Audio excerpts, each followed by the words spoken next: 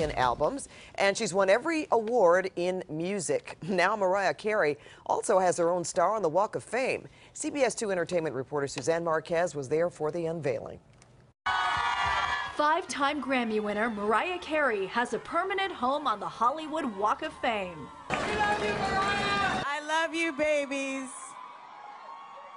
Oh my gosh, this is so overwhelming. Mariah's young twins helped her cement her legacy in front of the W Hotel in Hollywood.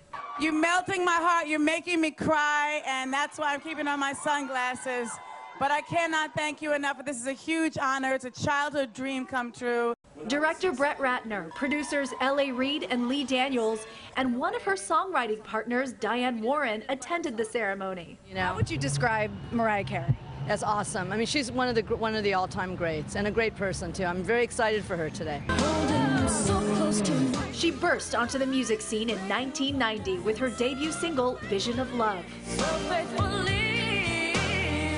That single alone sold 500,000 copies in its first week.